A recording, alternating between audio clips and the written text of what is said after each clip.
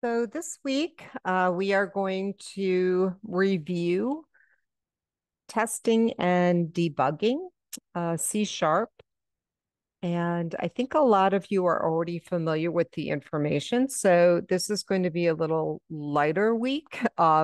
We do have a unit test, but I'm trying to make that as non-stressful as possible because the unit test is open book, open note, and you can take it an unlimited number of times. I am pulling the questions from a test bank. So they're going to be randomly pulled in. You may not get the exact same questions every time, but you can look up the answers. And as I mentioned, open book, open note. So what we're going to be doing is going through chapter 5. And there's a couple things I'm going to have you do in the hands-on, and you will be submitting those to the Dropbox. But as I mentioned, I do think a lot of this is going to be review because we're going to basically cover how to add breakpoints, how to use variable and expression monitoring, how to use trace points, how to use the exception helper, things that I believe you are already familiar with. And if you aren't, then this might be something exciting and new. So you will kind of walk through this. I do have video demos kind of sprinkled in here throughout that you can watch if you're not sure of what to do. And then there is hands-on exercises that you are going to need to complete. And then once you are done, all the way to the bottom here, it does tell you what you need to turn in. And then you will turn in links to the GitHub repositories for the 2 projects that you fixed the errors in. And that's pretty much the assignment. After you finish that, and as I mentioned, I think it's going to be quite short. There is a discussion that you need to participate in.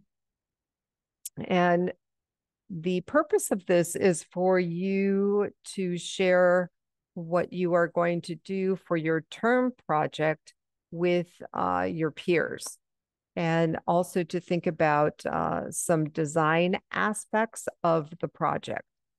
And so I do have quite a few articles for you guys to review.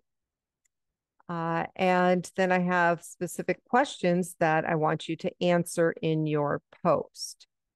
Okay, so you need to answer questions 1 through 4. And then I want you to read your classmates' posts and reply to 3. And so here I've got a couple examples of what students in previous semesters posted, just so you guys can get some ideas. And you'll want to get your post completed by the 6th. And then you'll have that next week to kind of read through and post your reply to 3 of them.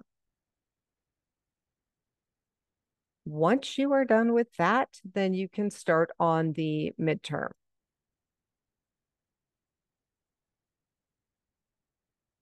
Okay. And as I mentioned, open book, open note, randomly pulling from question banks, and you can take this an unlimited number of times. It will save your highest score. And if you do run into any questions or problems this week, please let me know. Under course resources, I did include the textbook author PowerPoint on chapter 5 and a little ebook I found, Web Design for Developers. And just the way Canvas does this, unfortunately, it kind of opens it in its own little frame here, which is kind of weird. So if you guys want a link to this, let me know, because I certainly can provide that too. Okay, so that is what you will be working on this week. And if you run into any problems, have any questions, let me know. Hope you guys all have an awesome week.